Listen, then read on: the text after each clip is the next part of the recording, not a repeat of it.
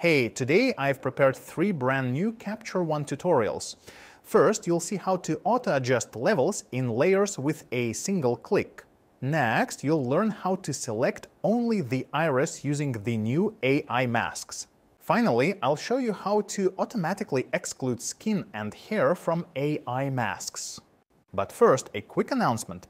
We've dropped the prices on Black Friday at our store.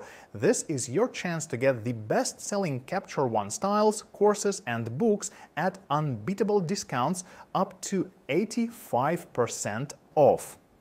This year, I've prepared 3 amazing Black Friday bundles. The Expert Mastery Collection includes all my Capture One courses and books, including the newest Capture One best practices and Capture One cheat sheets. The Expert Advantage Collection contains all my Capture One styles and tools, including the newest adaptive styles and next-gen styles. Finally, I have prepared a complete collection of all my Capture One styles, courses, books, and tools. You'll get access to over 860 styles and 16 hours of video lessons and Capture One tutorials. Individual products are also on sale. For example, until December 1st, you can take my Capture One Expert course for half the regular price. Plus, with the Expert course, you'll get free access to the upcoming deep dive into Match Look and AI masking video course. Okay, now back to the tutorials. Let's start with auto levels in layers. As you know, we can't use auto levels directly on a layer because it doesn't support layers, but there's an easy fix. First, auto-adjust levels on the main image, then right-click and select Move Image Adjustments to New Layer. This will move the auto levels correction to a new filled layer.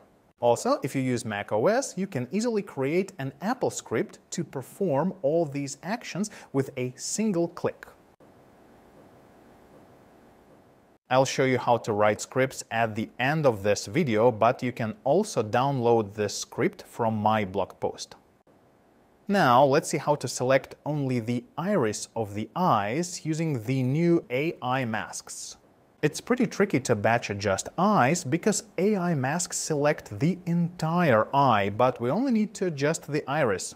Applying adjustments to the entire eye can make the whites of the eye unnaturally gray or too contrasty. Here is a typical result you will get by adjusting the entire eye. For adaptive styles, I found a curious solution to this problem by mixing the eye mask with the Luma range.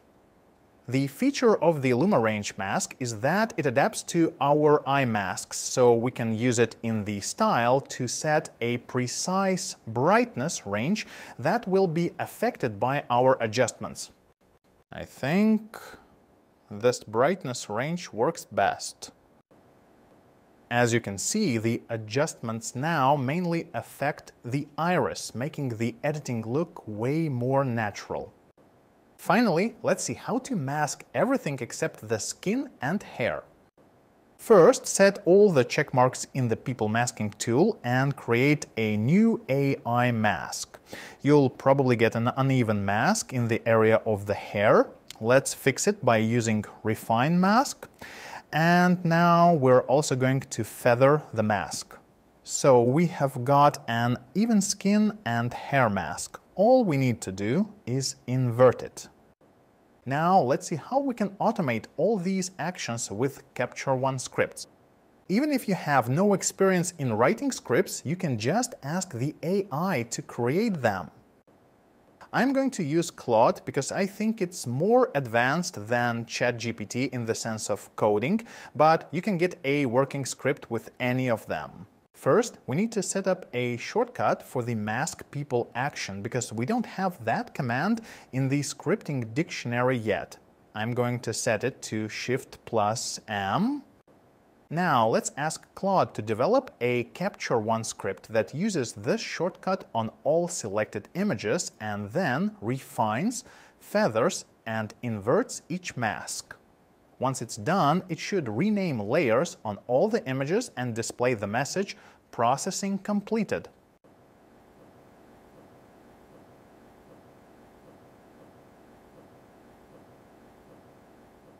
To make sure that Claude uses the actual information about Capture One scripts, I'm going to include a description of the refine, feather,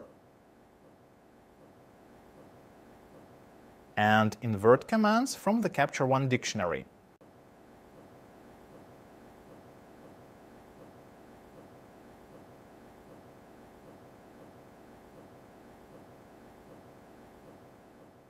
Oh, I forgot to specify the refine and feather values. Let's use 100 for refine and 10 for feather. Okay, the script is ready. Now we need to compile and save it. Let's test it in Capture One.